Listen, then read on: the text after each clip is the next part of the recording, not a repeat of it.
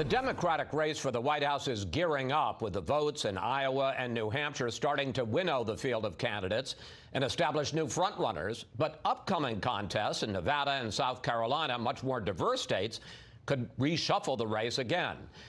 Joining us now from Las Vegas, former Mayor Pete Buttigieg. Mayor, let's start with the numbers from the two states which are going to be holding contests over the next 2 weeks. Put them up on the screen. In Nevada, you're in 5th place with 10% support.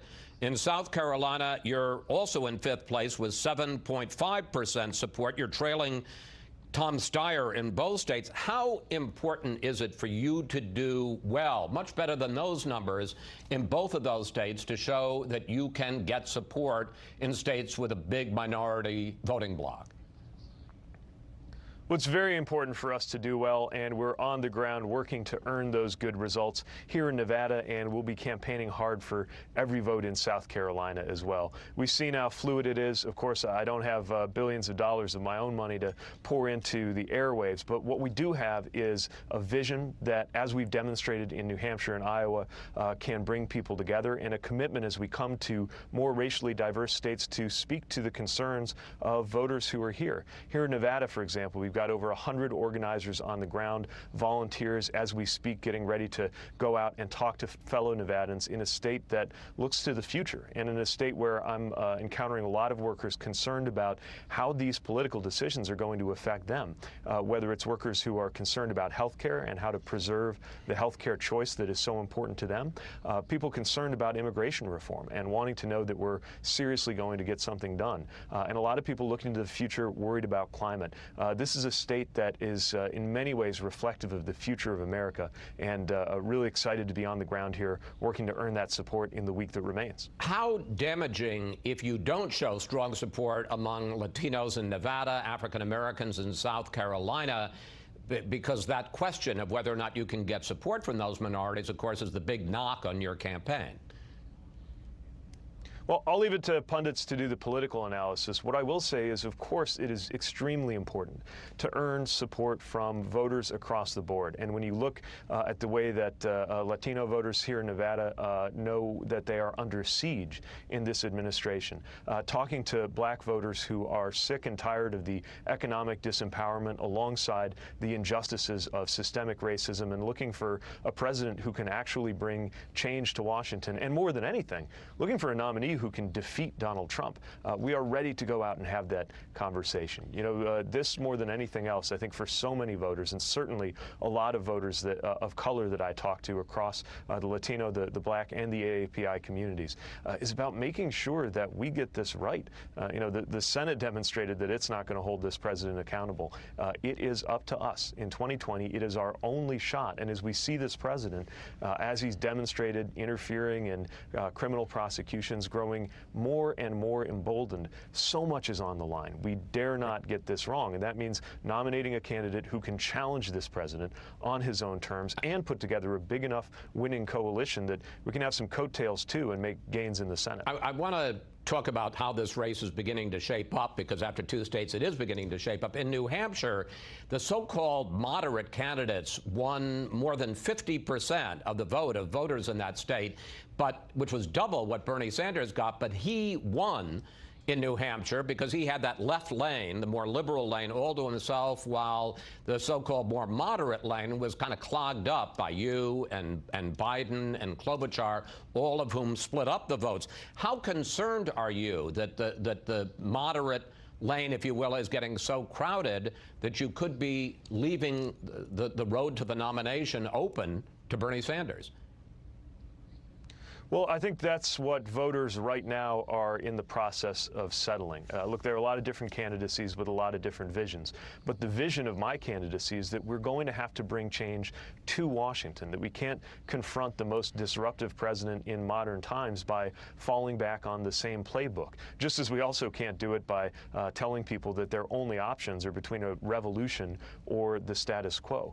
We've been able to demonstrate our ability to get diehard Democrats, yes, but also independent independents and even some Republicans to cross over and support my vision and what our campaign stands for. And I believe that's going to serve us well here in Nevada, South Carolina, and beyond. And then, despite if you're able to winnow your way through all of those folks, then on Super Tuesday you face another centrist candidate in Mayor Mike Bloomberg. And over really the last week and a half, there have been a series of stories about his comments on stop and frisk and redlining. And as I discussed with Kellyanne Conway, a big story in the Washington Post today about a long history of him making sexist, profane comments to women who worked for his company, some of whom said that it created a hostile workplace. How troubled are you by these allegations and this evidence of alleged sexism and racism?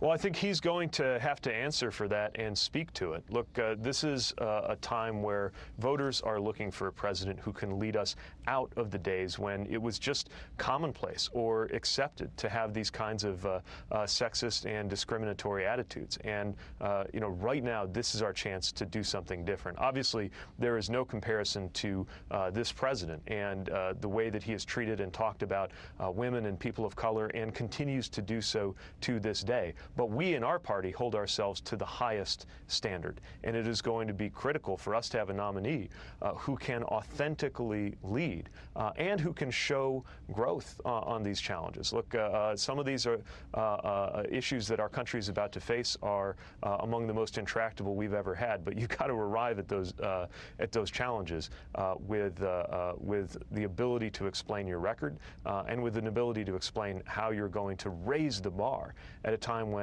we are finally asking a lot more from our elected leaders. Well, let me follow up on that, because Kellyanne Conway was, I think, trolling Democrats and saying, boy, this party that talks about all of these principles in the Me Too era, are they going to nominate somebody like Michael Bloomberg with his record of things he's done, for instance, towards women in the workplace, just because they think he can beat Donald Trump? What would that say about what the Democratic Party really stands for? For a representative of this White House to speak about misogyny, to speak about sexism, to speak about racism is comical. And you're right, I think it amounts to trolling.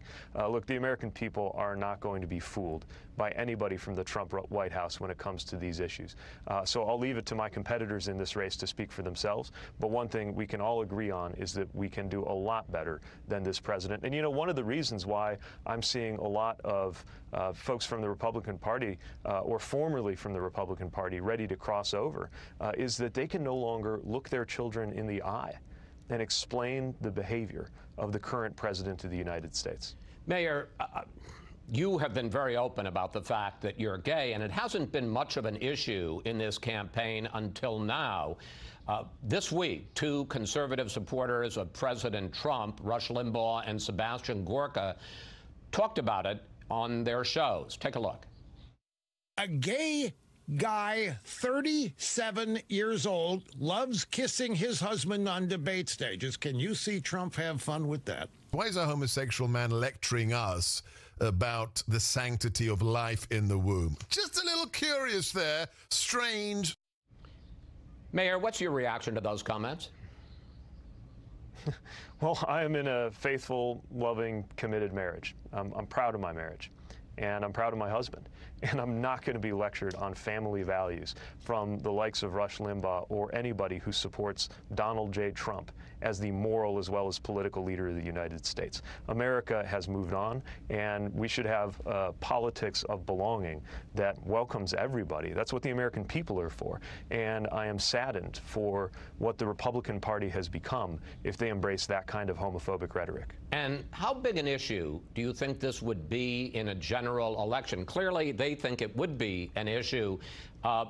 The idea that you would need, and you have reached out to social conservatives, many of whose votes you'd need, but who might have concerns about your sexual orientation.